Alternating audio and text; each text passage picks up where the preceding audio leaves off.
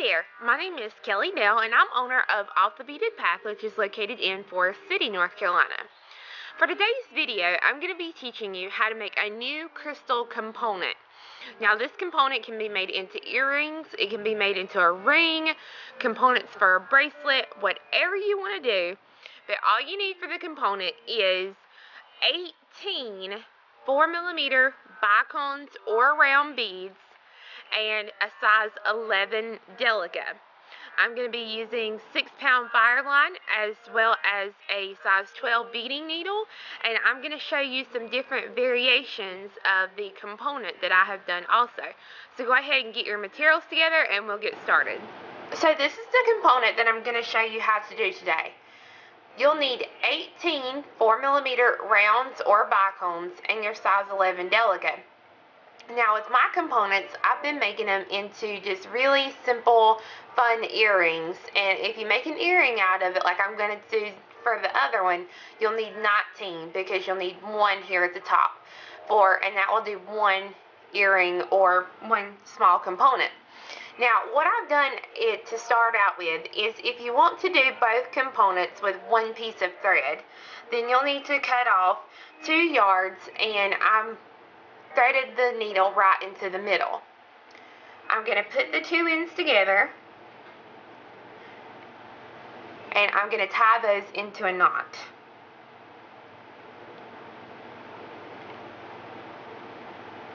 Now, if you can do this with a single piece of thread, or you can do it doubled like I'm doing. It's completely up to you.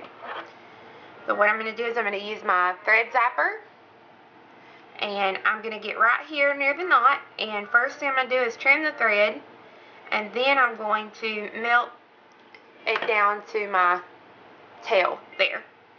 Alright, make sure your needle is in the center. You're going to pick up 1 crystal and 1 seed bead 6 times. 4, 4, 5, 5, 6, and 6. Alright, so you want to go ahead and count and make sure you have the beads that you're supposed to. It should look just like this. 1, 2, 3, 4, 5, 6. And then 1, 2, 3, 4, 5, and 6. What I'm going to do is I'm going to bring these beads down. I'm going to bring them all the way to the tail. Now I'm going to take my needle. I'm going to see if I can zoom in just a little bit more here for you. I'm going to take the needle. I'm going to separate those 2 threads right here at the knot. Just like this. And then I'm going to pull that on through so that when I do, this is what I have. I'm going to take the needle and I'm going to go on through the next 4mm and seed bead.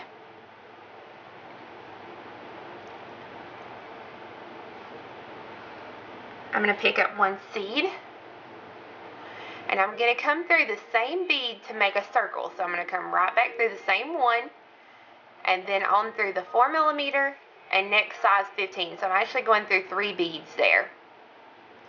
And pull that thread, and make sure when you pull it that your bead that you just added sits straight on top of the one below it.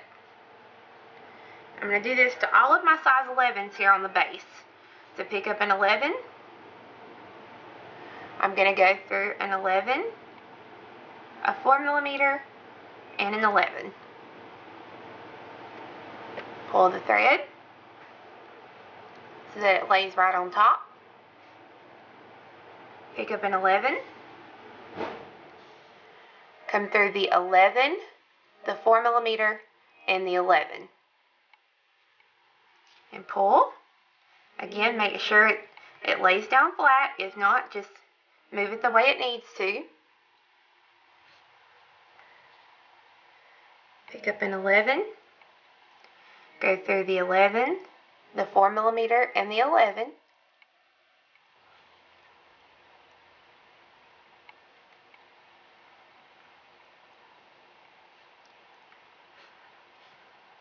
Okay, 2 more, so I'm going to pick up an 11. I'm going to come through the 11, the 4mm, and the 11. And then one more time, I'm going to pick up a 4mm. I'm going to come through the 11, the 4mm, and the 11.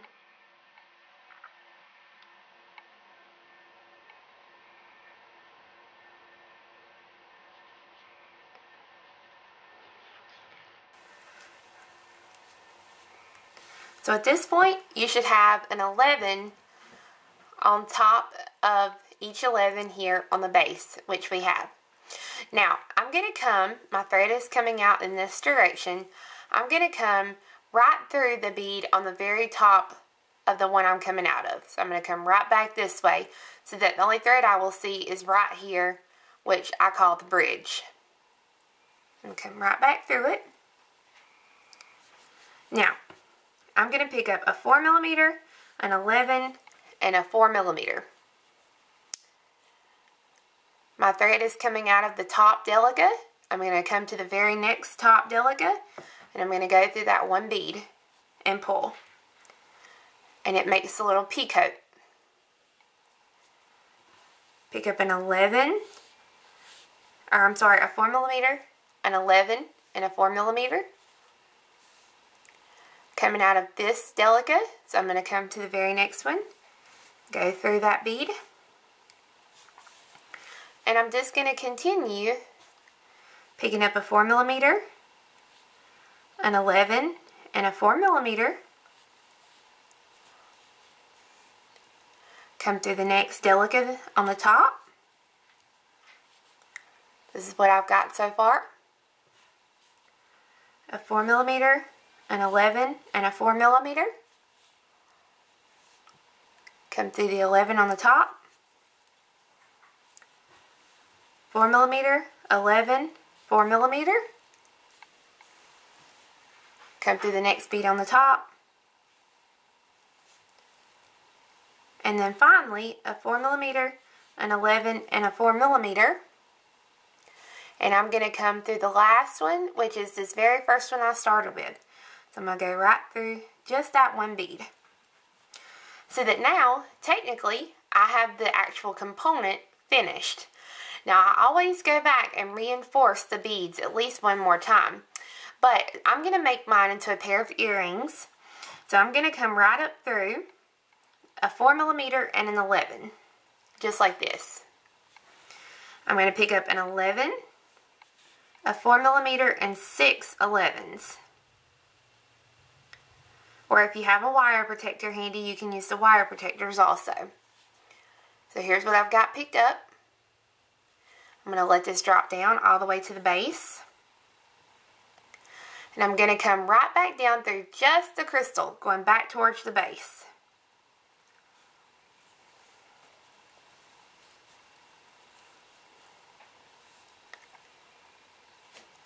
Alright, I'm going to pick up an 11. My thread, to make the loop here, it originally came out of this side of the size 11. So I'm going to come right back through that same 11 on the base, coming in this direction, so that when I pull, now my 11s will sit side by side here. And I'm going to go ahead and I'm going to reinforce by going up through an 11, a 4mm, the 6 11s here in the loop,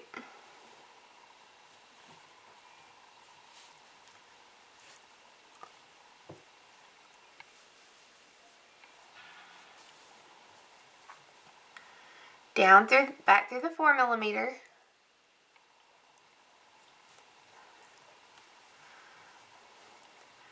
through the size 11 I added,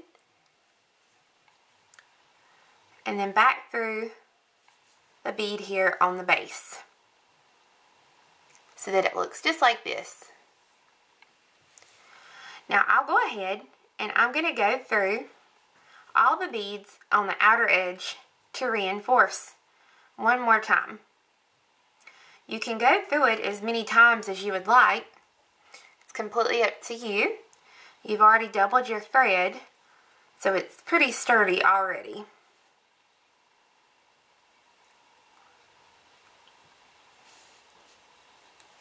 I'm just going to go through and reinforce. And what I'll do as I go around, I'm going to go ahead and I'm going to go under the thread between my Delica and my 4mm. Leave myself a little loop. I'm going to stick the needle through the loop and pull, making sure that my knot goes right in between those two beads. And then I'll go through the 4 and the 11 and the 4. You don't have to put a whole lot of knot in here if you don't want to. It'll hold itself pretty well.